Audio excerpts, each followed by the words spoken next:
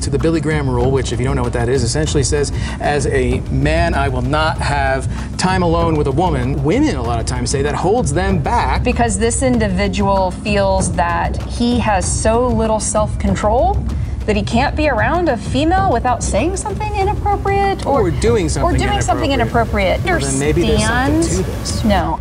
Megachurch pastor Steve Lawson has an inappropriate relationship with a woman that is not his wife, but that's not the least of the firestorm. The much bigger explosion online happened when people started to question whether or not a rule Billy Graham instituted a long time ago is actually misogynistic and needs to be done away with. Well, are the people online right, as they never are, or is this an indication of something that's going on in the culture that we need to be very, very mindful of? We'll talk about that and more today on Indie Thinker.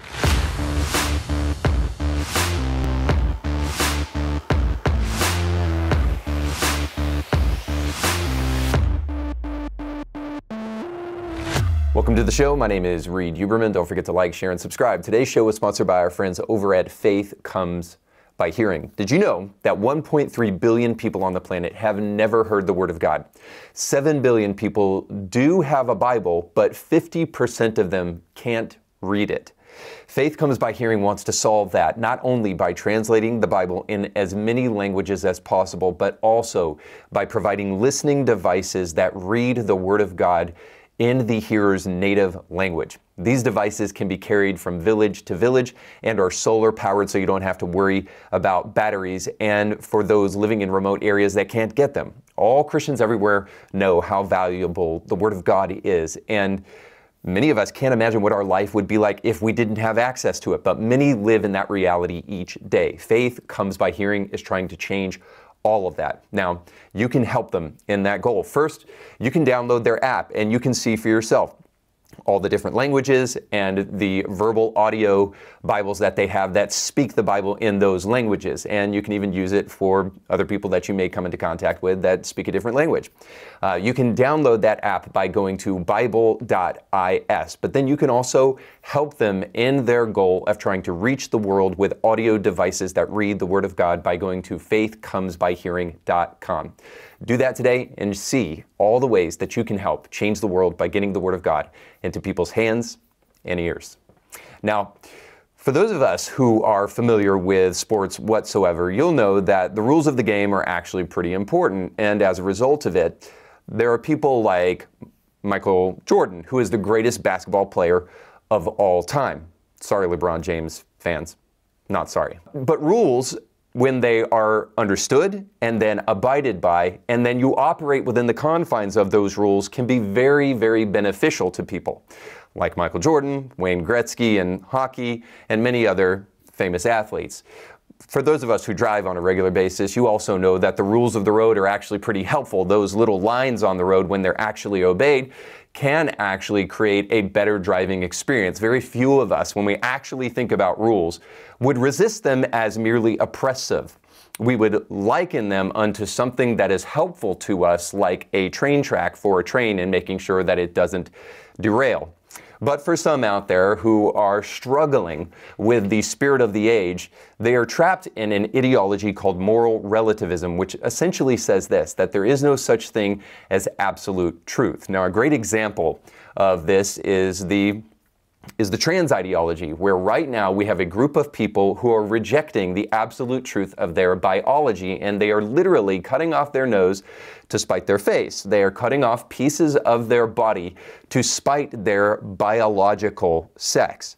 And as a result of that, for their trouble, they're going to get lifelong pain, they're going to get thinning bones, thinning hair, and likely a shorter lifespan, and most importantly, they will not get the euphoric result that they are told that they're going to get by chopping on their body. Instead, they will just get a huge medical bill. But this is the world we live in now, where because we've removed moral standards from public life and we've said, you do you, we have a group of people who are abiding by their own moral standards and then throwing all caution to the wind.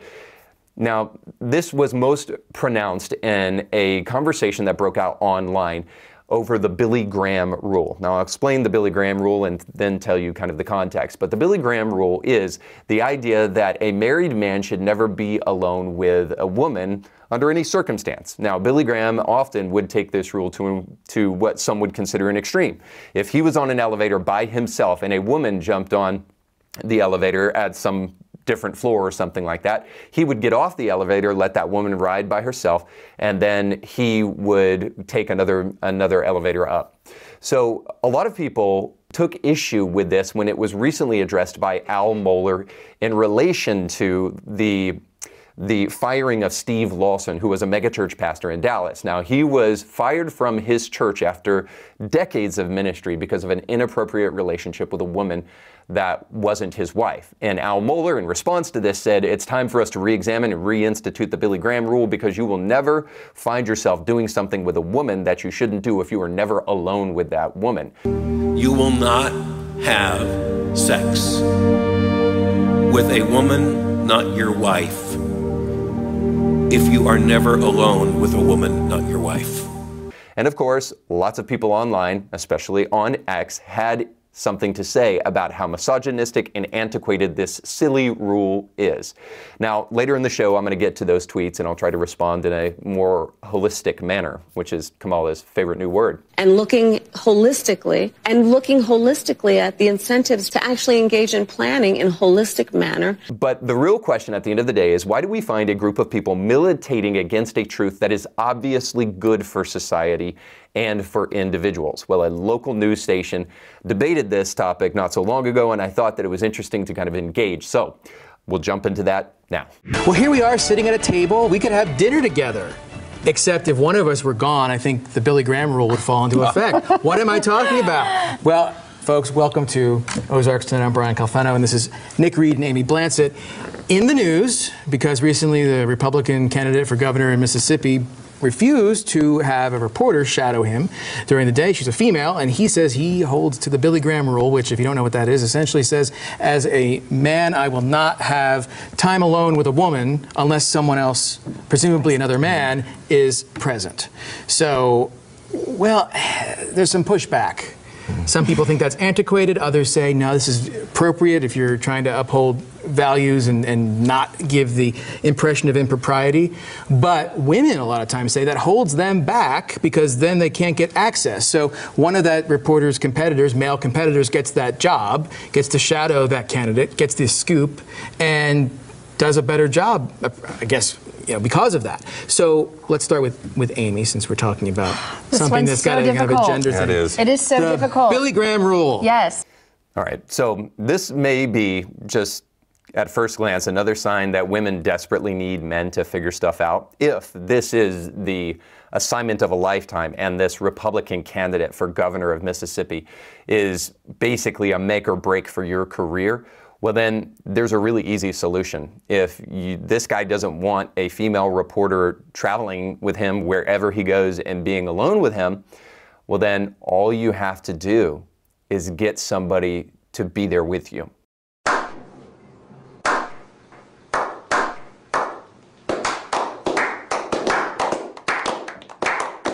Now, I know this requires some small amount of effort, but again, if this is the groundbreaking opportunity of your career and you desperately need to follow this governor from Mississippi in order to kind of climb that ladder to become the successful woman that you need to be, then I think you could probably find a way to make sure that you have like a cameraman there or somebody there to kind of walk along with you so that you can make this possible. So just a helpful suggestion there from a man. That's called mansplaining? Yes, Ron, I know what mansplaining is. Well, you do now. I think we need to just, before we go any further, at least just say this.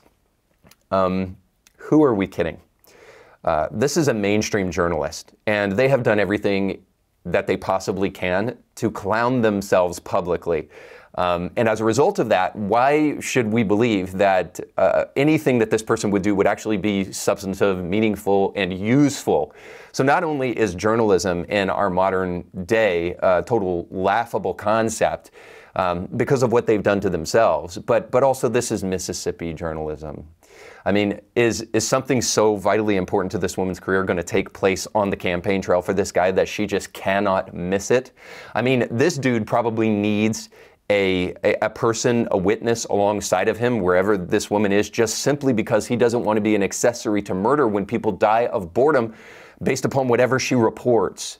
So the real question at the end of the day is, does this Billy Graham rule really deny access, as they say, to women, and is it unfair to them based upon their sex? Or is it rather a good rule that will protect both men and women? Well, we'll see what else they have to say, and maybe we'll get an answer. So I understand. I mean, I understand, especially in today's day and age where a lot of the topics that we're talking about, individuals feel uncomfortable in many different situations. I dealt with this at work where an individual had felt uncomfortable, didn't let any of us know, and it kind of spiraled. And let's not forget the Me Too movement that kind of overshadows all of this. Yeah. And so it's sometimes what I mean to say and what I meant to say, but the intent that someone else took it, they become offended very quickly. And it's, well, this person said behind closed doors this thing, and it was offensive, and now I'm a victim. So I understand where a man would say, I feel uncomfortable being alone with a female just to protect myself. But the same for a female. I feel uncomfortable that I could say something that so it's kind of across the board. So I understand it. But more the idea of being so demeaning to a female, and like you had mentioned, that she doesn't get the job or that she doesn't get the interview because this individual feels that he has so little self-control that he can't be around a female without saying something inappropriate or doing something inappropriate. So, like, I understand where they're coming from, but man, to think that we're in a culture where you can't keep your hands to yourself when the door is closed, so you got to create a rule about it, it is demeaning. Well, not only is it not demeaning, but also Amy doesn't actually understand what's going on here or why this rule may be good, because it actually doesn't have anything to do with the fact that men are such dogs and so toxic that whenever they get alone with a woman, they have to say something sexual. They have to grab them by the P word. That's just the way men are. No, what if actually that's not true, and this rule actually is a wise principle for protecting not only women but also men from false accusations, from a movement, I don't know, maybe the Me Too movement, which said believe all women, like believe all women no matter what. Take me outside, how about that? Have you met all women? Not all women should be believed. Suffice to say, feminists have created a world, and they did have some help, where now men have to be on their guard against false accusations. Maybe you remember a while back that Trevor Bauer was accused of violently sexually assaulting a woman, and he had to sue that woman to keep her from coming after his tens of thousands of dollars or whatever she was trying to sue him for.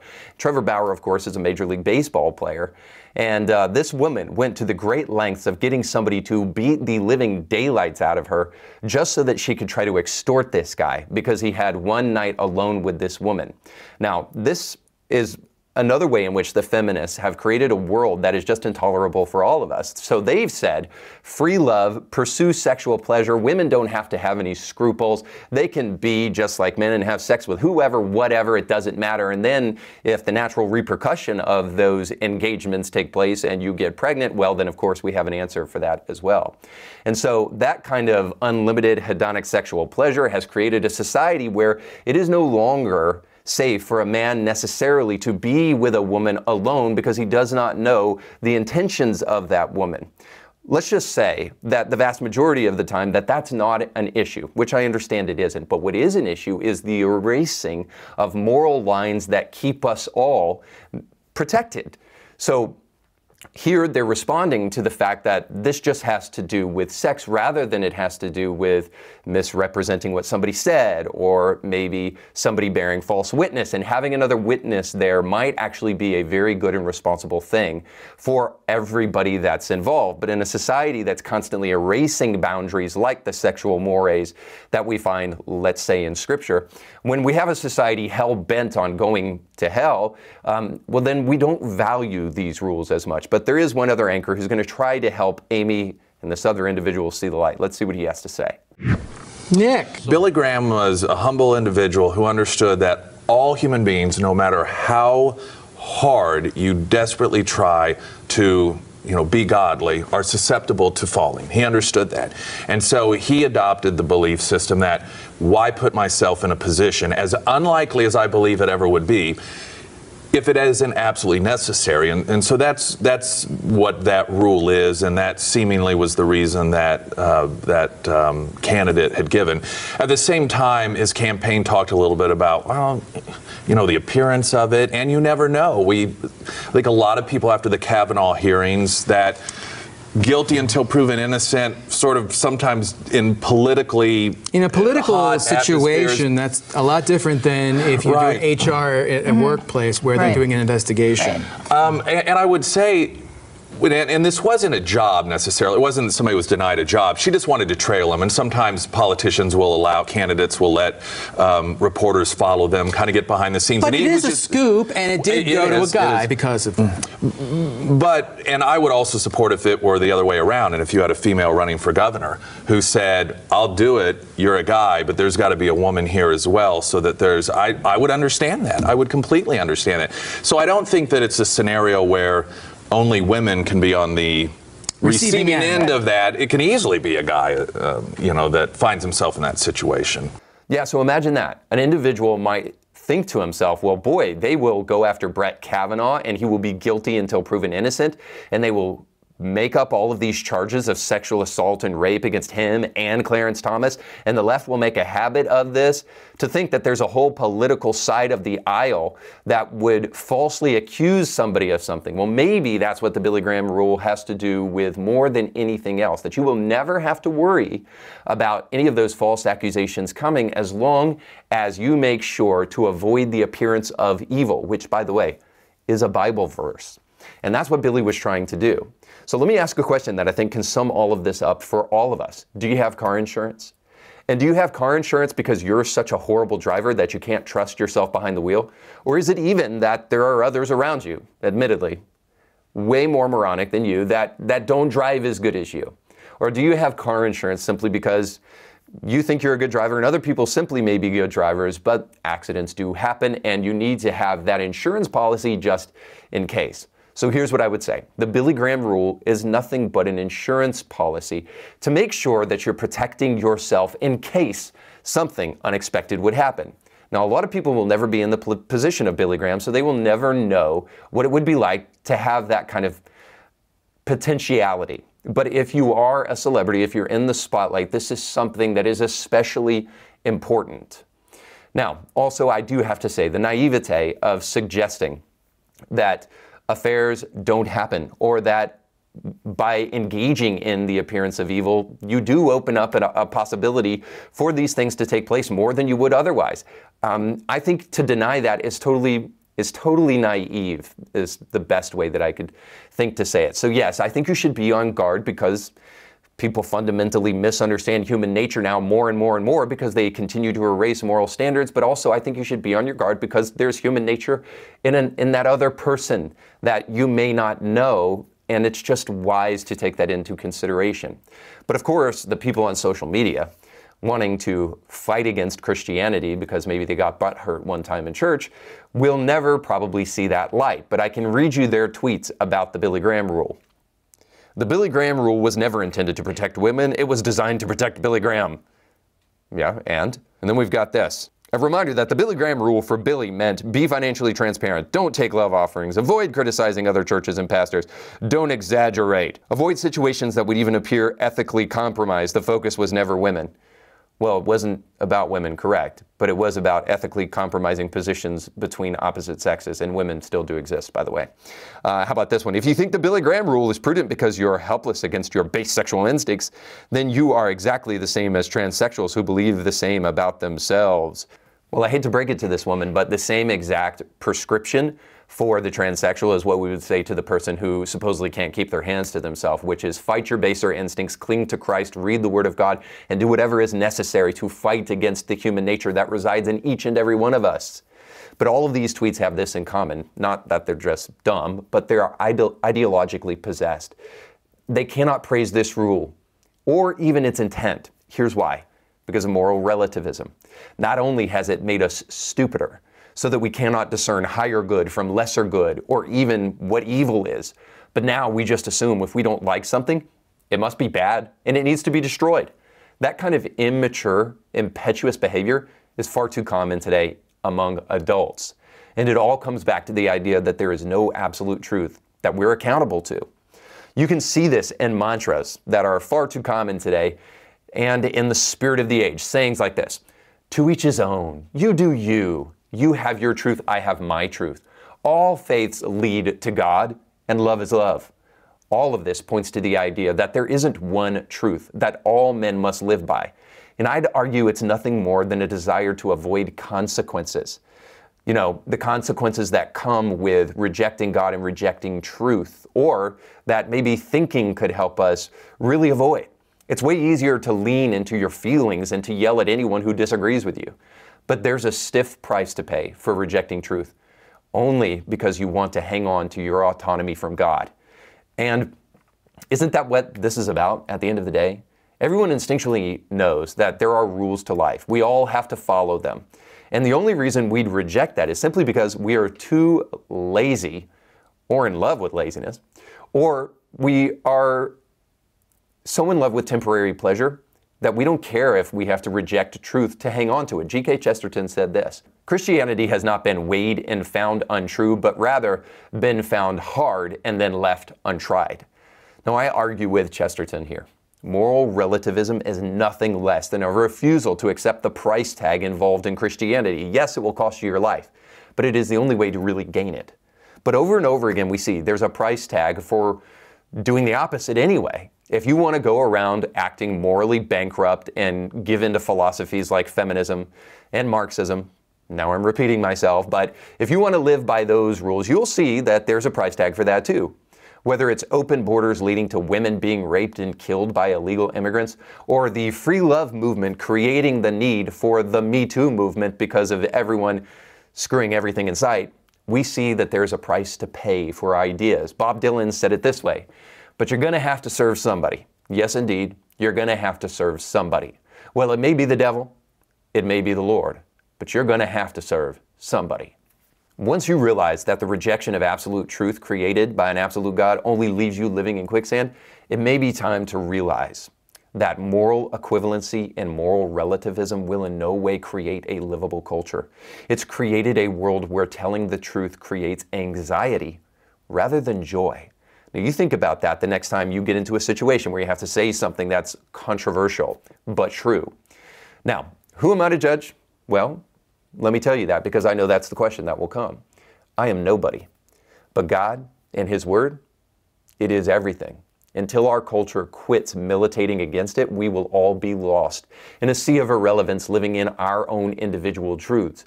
And all that will leave us with is a ship that is going to capsize because it will eventually be pushed over by whatever next wave comes. With no anchor, we have nothing to tether ourselves to, and we will be nothing but adrift at sea. But there is hope in a lifestyle predicated upon God's holy and objectively true Word. All right, that's all the time we have for today. Thanks so much for watching. Don't forget to like, share, and subscribe, and go with God.